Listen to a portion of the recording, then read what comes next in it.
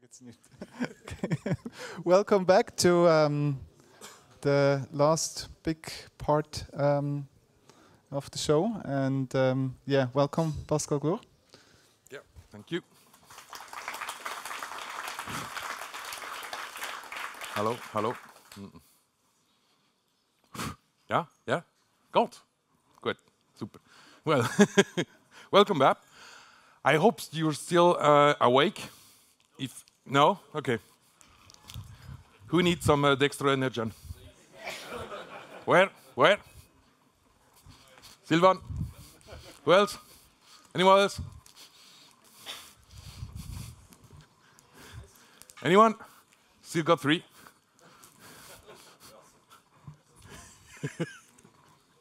One left. Oh, you're way too far. I mean, they're nearer there. Okay, so I hope it will not be too boring. So my name is Pascal Gloor. I work for Init7 in the engineering, and we have recently implemented an open source CGNAT, and I'd like to show you about that. So I know a lot of you are customers of Init7, so no, that's not going to happen. Well, thanks. No, on a more serious note, this is another product, and it has nothing to do with Fiber7. I'll just show you a small video. This is our website, so if you go to the fiber optic check, you just put your address, please. Well, that's going to be my address, but anyway. You will have now the change. You know the nerd mode? So if you enable the nerd mode, it will flip over to the right product for you. Exactly, like that. And so yes, Easy7 is not Fiber7. It is designed as a classic internet product. It's only 1 gigabit. As for Fiber7, you can have 10 and 25. You will also only get a /56 in IPv6. Vesna's not listening, huh? We give /48 to everyone on Fiber7. And it includes a managed CP, which is completely the opposite of what we do on Fiber7, where you have complete freedom of your CP. And, well, you don't have a public v4. So if you don't have a public v4, well, we'll have to do some CGNAT. So just a reminder of what CGNAT is, or sometimes called NAT 444, because like you NAT from 4 to 4 to 4 again. You have typically your LAN at home with RFC 1918 addresses, then your CP at home, which will NAT, and usually there you NAT to a public IP. Well, if you do CGNAT, you will NAT to this prefix 100.64/10, which is standardized by that RFC. So this is to prevent an overlap with the customer IP ranges. So you NAT, and then on the ISP side, you NAT again, then 2 public IPs, which are then shared. So that means that you will have more than 1 customer behind a single public IP. So, well, why CGNAT? Why just not give public IPs, v4? Because we give public IPs, v6. Well, because it's over, right? Kinda. It's scarce, and it's not getting better. It's expensive, and it is a premium service now. Like a lot of ISPs in Switzerland will, on your standard service, just put you behind CGNAT. That's just the way it is now. So what does CGNAT break? Well, according to Pure VPN, that's really interesting. It seems to restrict bandwidth. So having a VPN will not still go through it. Is here to comply with fair use policy. And it makes it difficult for customers to communicate with devices on the public internet. And also, it seems to deliver packets out of order. What a bullshit. These VPN providers are crazy how they want to sell their shit. Anyway, so what are the cons, the actual cons? If you don't have a public IP, you can't do port forwarding, obviously. So there is really nothing you can do to offer a public service from your home, well, except over v6 indeed, but not in v4. That's a tricky one. For everyone doing CGNAT, this is something you'll have to handle, because one customer bad behavior will affect other customers, because they will share the same public IP.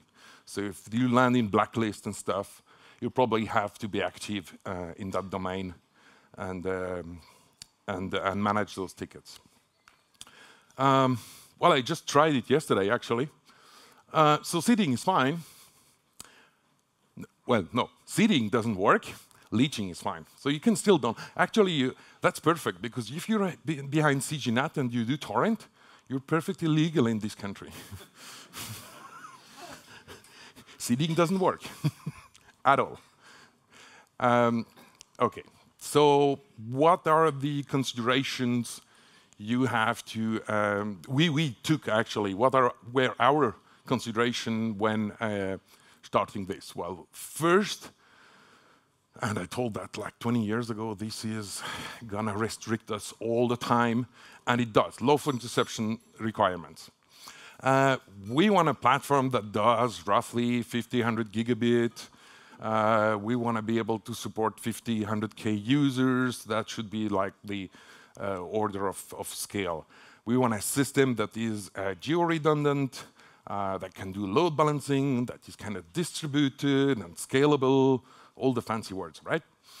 And also it should be affordable. As you probably know, Init7 is not a huge company, so we like to do simple things that work. So let's start with the first part, lawful interception. Well, looking at the law, we receive those information and have to be able to identify the customer. So obviously source IP, but also they have to deliver source port. Good luck with that one. And if we require it, they also have to give the destination, IP, and port, the protocol, and the timestamp indeed. That makes sense.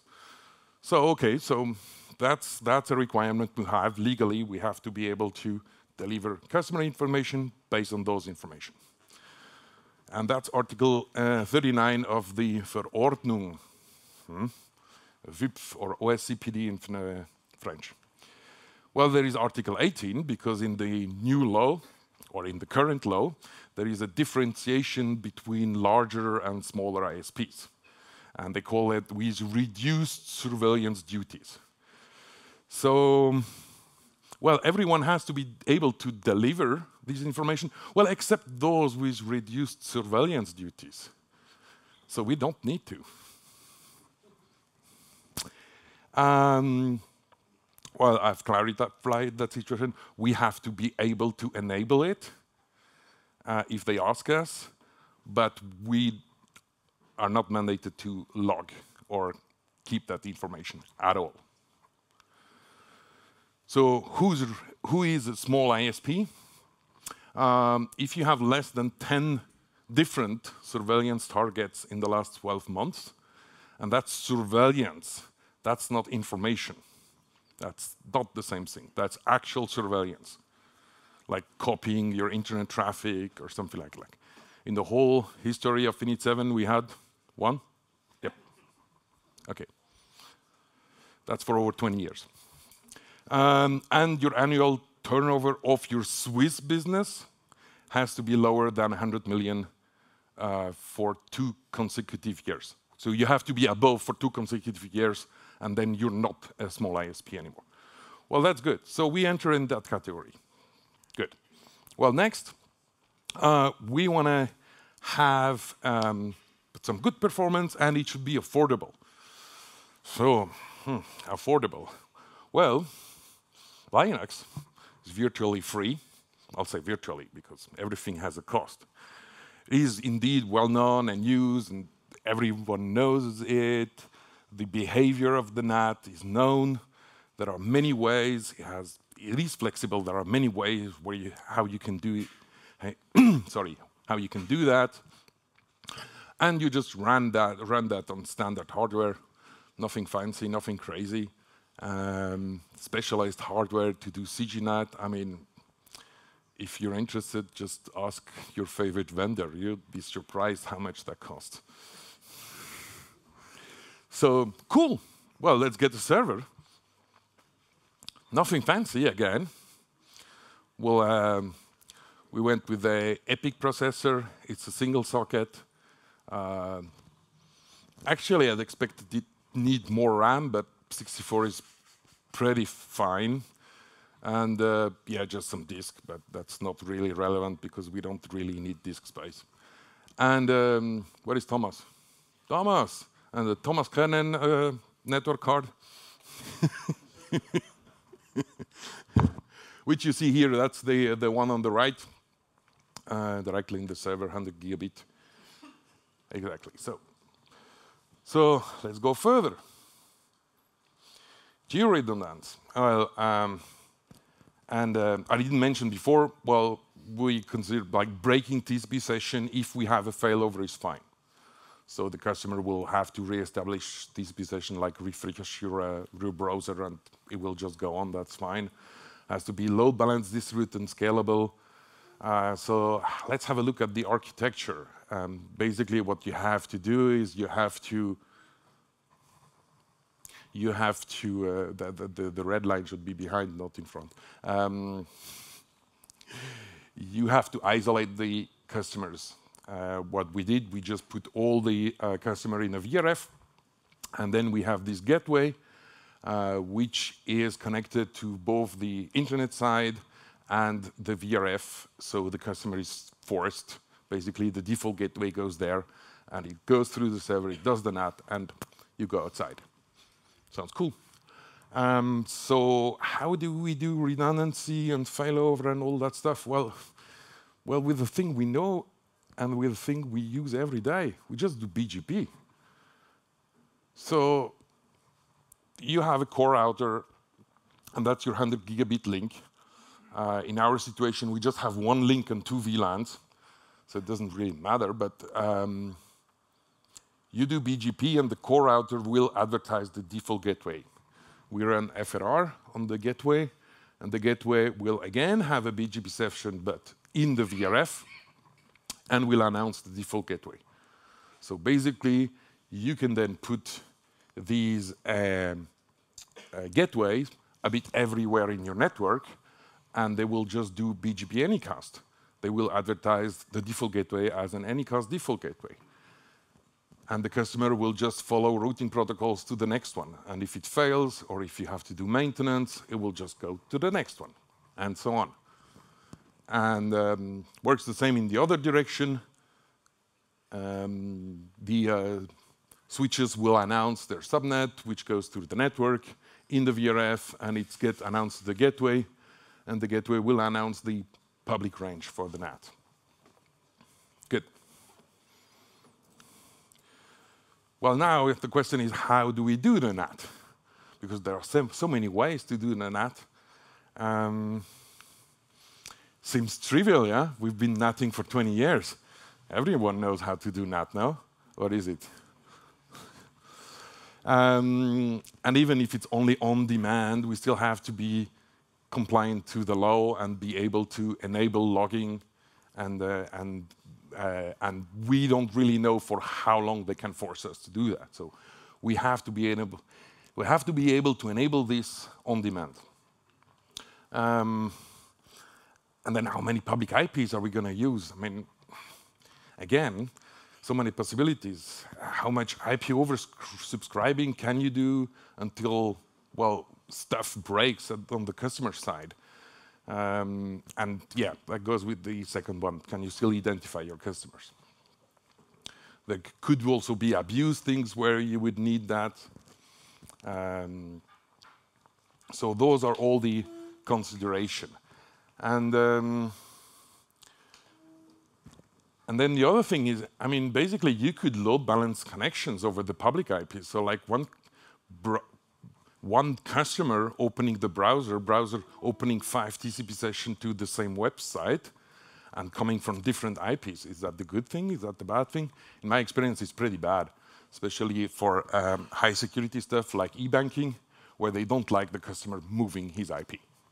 They will deny connections. Some of them do. So that's something you should avoid.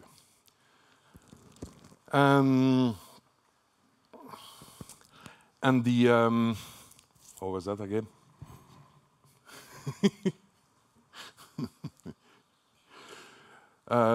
Yes, you will have on your infrastructure, on your inside, customer side, you will have IP ranges, and some of them will have many customers, and some of them will be empty. So you also still need to kind of balance all that regarding the public IPs you're going to use. Good. And yeah, not all NAT are equal. There are many ways of doing NATs. There are cheap ways. There are more secure ways. It's all a matter of the gateway. How much information does it keep about the session? And if you're on Linux, for example, you use contract, it will use all information. But many NATs will just have a mapping of the inside IP and port and the outside port, which means it doesn't matter where the answer comes back, it will just forward. It doesn't care. So those are like the NATs where you can easily use like S10 or stuff like that, and like hole punching. That's not going to work with that kind of NAT. And also, not all customers will have the same needs on ports. Some customer will run a torrent client and might open a lot of ports, and some customer are just doing like a bit of email, bit of surfing, and that's it. Good. So, the tech-friendly way. They just masquerade. One IP. Think that's going to work? Don't think so. But it's just one line in the config. It's nice, right? Or you could just like SNAP the inside prefix to a whole range. Cool. But then again, you will have the problem that a customer might go out using different IPs. And we know that's going to be a problem. So, not good.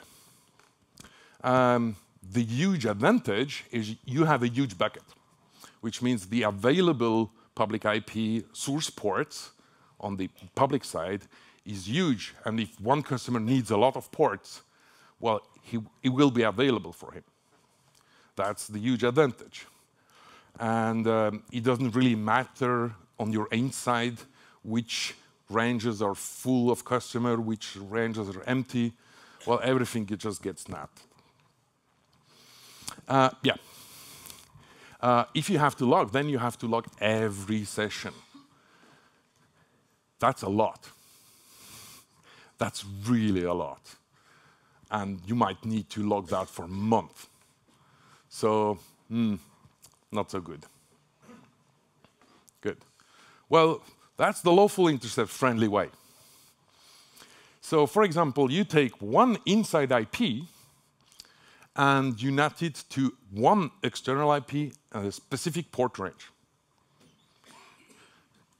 That's cool, because you can uniquely identify each customer. You don't even need logs.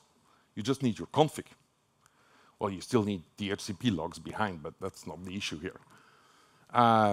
You know that if it came from that public IP and one of those ports, it has to be that IP. Cool.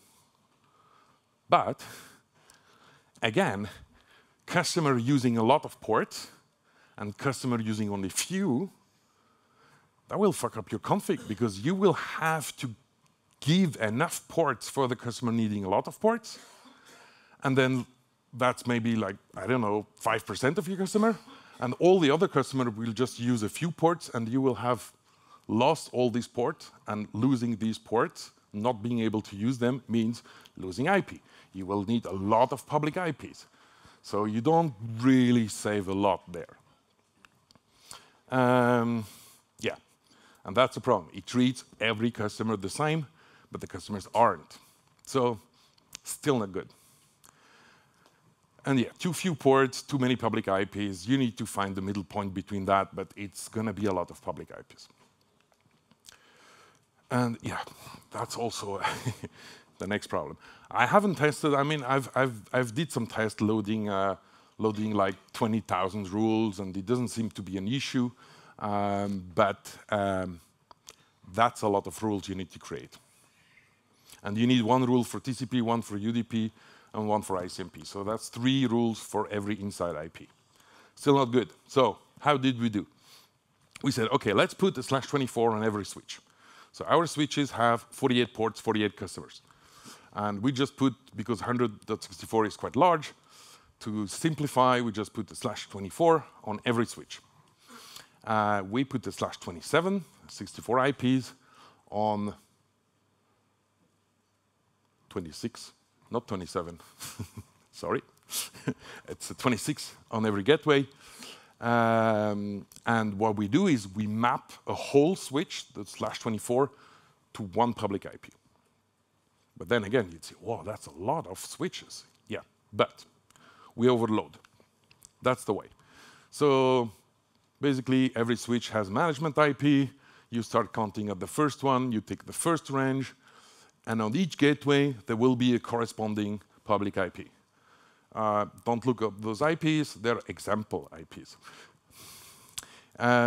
So you go on, like first switch, second switch, and you count up.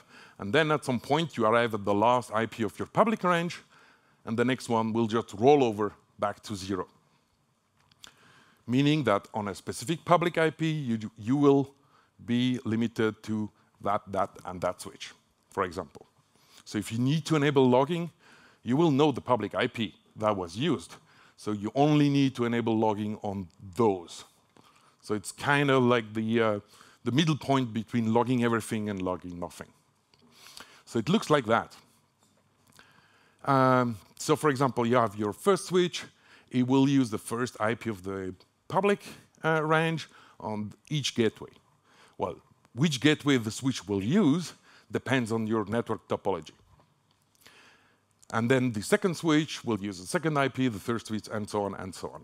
And because switches are everywhere in the network, all public IPs on all gateways will be used. The idea behind that is just to create a mix-up of everything so that everything gets used as evenly as possible. Good.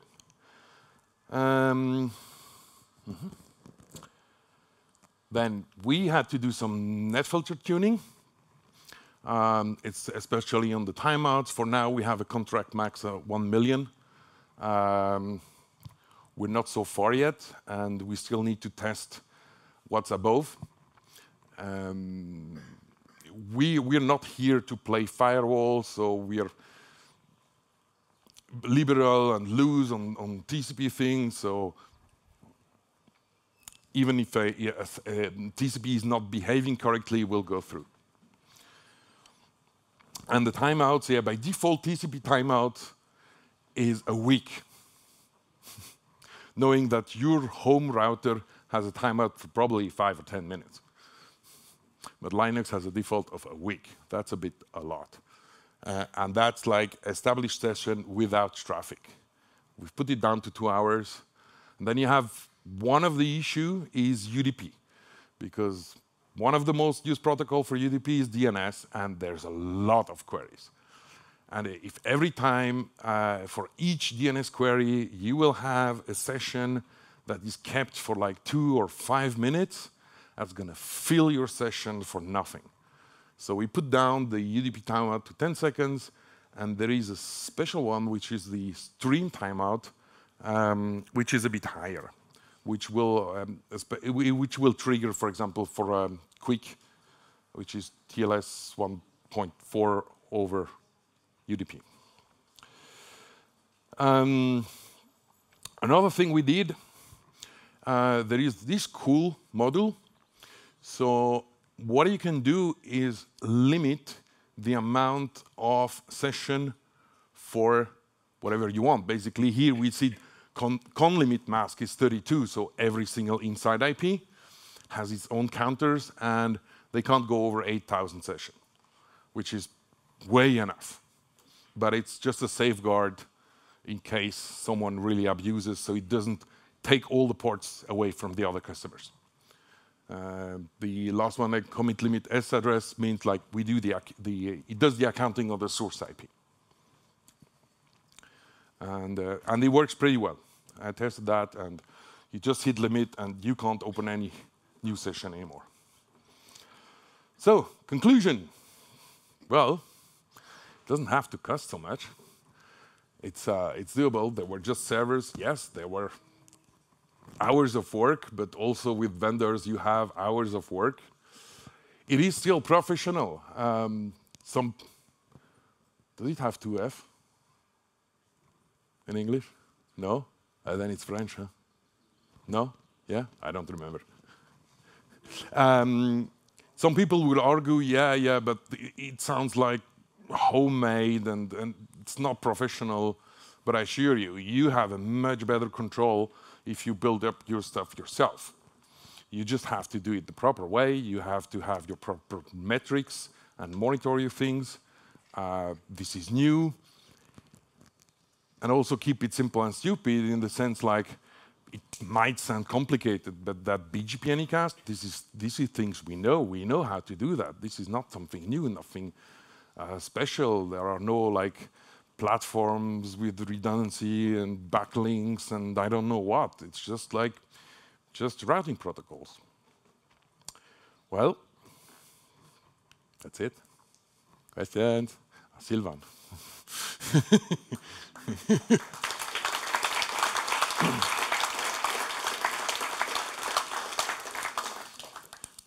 One or two questions. Number one, how do you route your V6 traffic? Is this VRF linking? Yes, good question. Let me answer that first. Okay. Because I didn't see any V6 on. Yeah, because it's about CGNAT. Because I could have talked about CP management and everything we do for Easy7, but the focus was the CGNAT. So I'm going back to the, where are you? Yep, that one. So for V6, we do basically the same. It's routed through the platform. NetFilter is not active on V6. It just goes through. And indeed, there is no NAT range, so the customer side range that are announced in the VRF, it goes to the FRR running on the gateway, and it's announced on the public side. And we actually can't have rules and use contract in V6 because there are many gateways, and the traffic will be asymmetric. It will be, yes. Second question? Just curious, why no NAT64 and what's the traffic split between V6 and V4? Because it's managed CP, so there's a lot of V6, I hope. Oh, well, V6 is enabled everywhere, so we have 100% V6. Yeah. That's also something important because I think if you just enable it, there is many content available on V6, so the more V6 we have, the less NAT we have to do. Right. So actually, he had asked about the split you were seeing between V4 and V6 in traffic. Oh, the traffic? I have no idea. Okay. But there was something else in your question, sorry. Yeah, NAT64, yeah. NAT64 it doesn't work. Sorry. It does work when you're a nerd and you have a lot of time. There are so many things that doesn't. And I could just start with one simple thing. Steam. Doesn't work. End of discussion. You can't game.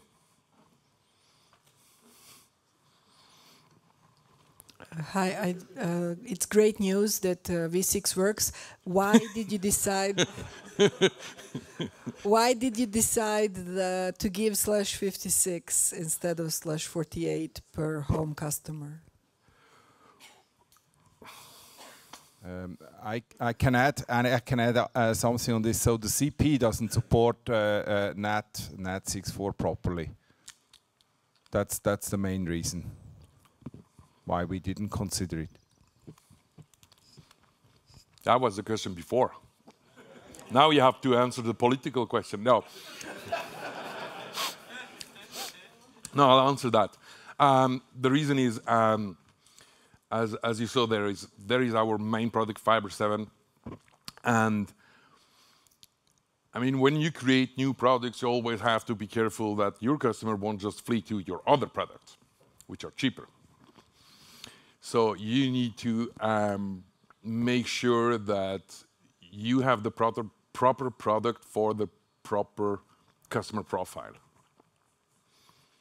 And for a typical home user, even /56, I mean, where are you going to have your 256 subnets? On a managed CP. Yeah.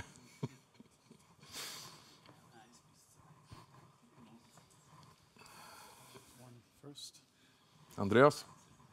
I have a question to this diagram. Here you have BGP on both sides. Yep. Basically had the same setup, but without the BGP. And we run into the issue that when you have two CGNAT gateways, one as a failover, that you have two default gateways, and the router to the left will do load sharing, sending one packet to the first and the other one to the next. Okay. So this is inside of ERF. So the routing decision is taken by every switch. And the gateways, there are no gateways at the same distance. But that's a good point. Because if you have a load sharing, you're fucked.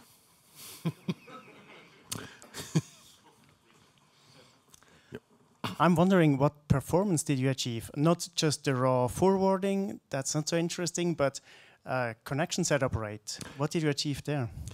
That's a very good, interesting question. I will answer that at the next SwiNOG. We haven't done that yet. Oh.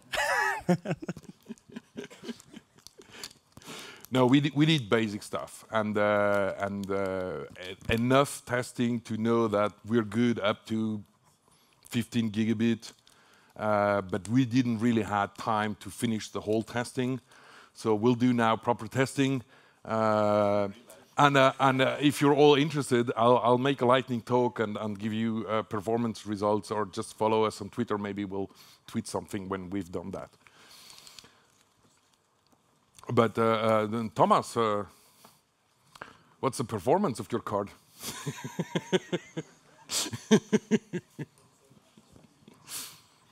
Any more questions? More questions?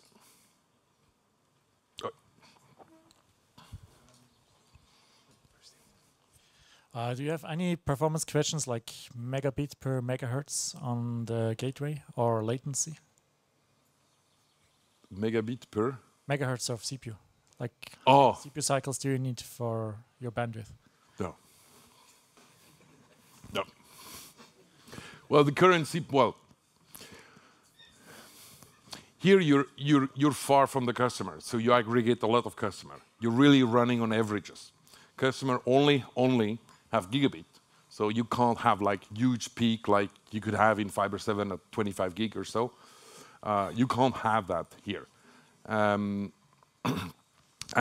for now we are running at like we're not even sure there is load on the CPU. I mean, probably the NAT uses less than the OS just staying here and the scheduler waiting for something to happen. We're still below a gigabit. Yep. Oh, you're first. Yes, so did I understand that right, that you are not switching the IP address when you are switching from TCP to UDP? Because if you are using HTTP 3.0, so you are switching from TCP to UDP if it's possible, and then many sessions would break, because I saw that already once. Or if you change IP, when the source IP changes. No. The mapping is for everything. And so if you are connected physically to a specific switch, you will always have that specific public IP, except if you switch over to another gateway, indeed. But TCP, ICMP, UDP will have the same public IP. Greg? What are you going to tell to your customers who will tell you, who will ask you, hey, this service doesn't work? I mean, it's a general CGNAT question. Every ISP doing CGNAT has this Sorry, problem. I didn't understand the beginning. Like, for example, someone who is running, I don't know, a SIP server at home, he won't be able to have incoming calls. Yeah, he has the wrong product. Okay. We have another product for that. Okay. Okay, one more. Nothing else to tell. One more question, and then. Yeah, I mean, this is the reason. This is also the main reason we don't touch Fiber 7, because Fiber 7 is Fiber 7, and it has to stay as it is. That's why it's another product. And unlike, not saying anyone, who just introduced CGNAT on existing products, and well, many of those allow you to opt out. Well, we didn't do that. We said, that's the product, you get a public IP, and that's the other product, that's CGNAT.